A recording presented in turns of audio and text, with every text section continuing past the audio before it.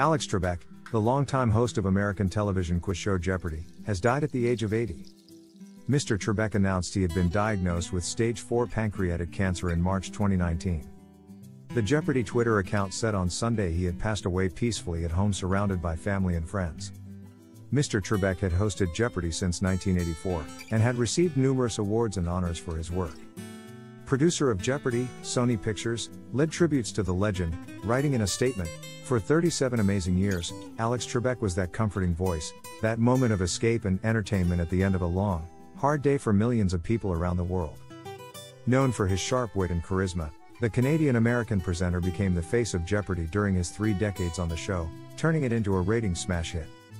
He fronted more than 8,200 episodes of the popular quiz show, making him among the most well-known people on television in the US and Canada. In 2014 he set a Guinness World Record for most game show episodes hosted by the same presenter. Mr. Trebek had vowed to continue presenting Jeopardy while receiving treatment including chemotherapy. He was contracted to host the show until 2022. In a typically lighthearted tone, the presenter said in a video statement he had no choice but to beat the cancer because of his contractual obligations. He was candid about his medical treatment, regularly updating fans on his condition.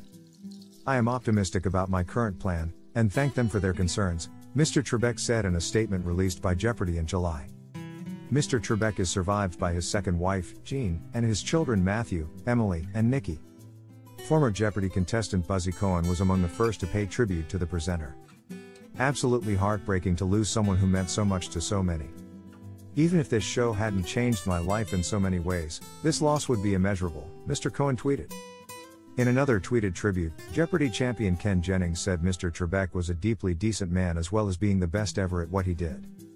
"I'm grateful for every minute I got to spend with him," Mr. Jennings tweeted. Thinking today about his family and his Jeopardy family, which, in a way, included millions of us.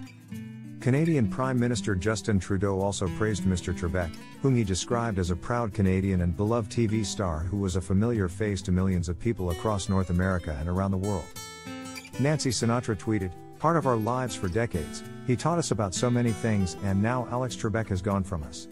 Sending love to his family and friends. We will miss you, sir. Godspeed."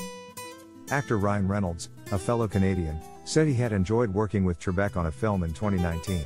"Alex Trebek was kind enough to film a cameo for our film Free Guy last year despite his battle," Reynolds tweeted. "He was gracious and funny. In addition to being curious, stalwart, generous, reassuring and of course, Canadian. We love you, Alex. And always will."